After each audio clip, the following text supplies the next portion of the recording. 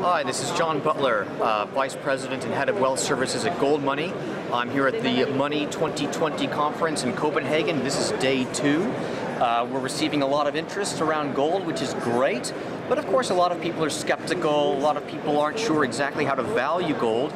And a lot of people have been reading this article that appeared in the Wall Street Journal. It's dated 3rd April, and it's written by their columnist, Stephen Russolillo.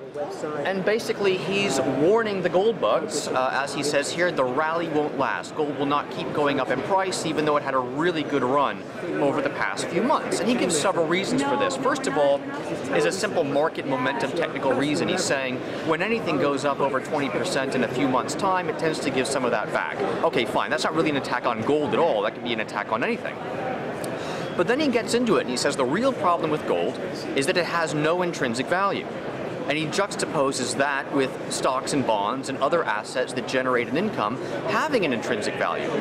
But that really misconstrues what intrinsic value is, because the concept of intrinsic value is something having a value in of itself that doesn't require it to provide an income. Stocks are risky, therefore they must pay you a dividend, otherwise you would never buy them. Bonds are also potentially risky, therefore they have to pay you a return. Gold can't default, it can't be arbitrarily devalued, and it's held its value for 5,000 years. It doesn't need to pay an income, it has intrinsic value. Almost everyone on the planet would have some use for gold as jewelry or whatever, for use in art, who knows what it is, and this cuts across cultures, it cuts across time, it cuts across space, all human experience.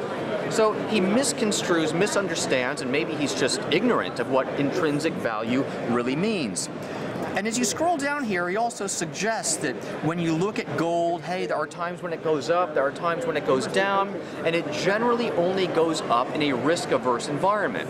Well, sometimes gold goes up in a risk-averse environment, as it did going into the final phases of the housing bubble in the US, as it did during the serial crises that rolled through the euro area in 2009, 10, 11, 12. That's true, but gold also simply goes up when prices go up, when inflation goes up. It doesn't have to be a risk aversion story.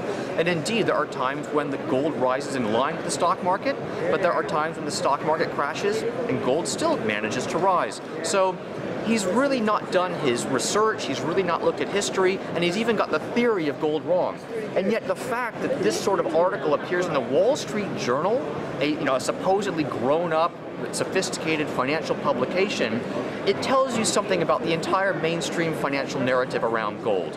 In many cases, it is simply misinformed. They don't understand gold, they don't get it, and they probably also therefore can't understand why Bitgold, our retail arm, has signed up over 800,000 clients to the gold platform in just over a year's time. They don't understand that either, but we think our clients are a very good judge of the fact that interest in gold is as strong, or even stronger perhaps, than it's been in modern times. Anyway, thanks for listening.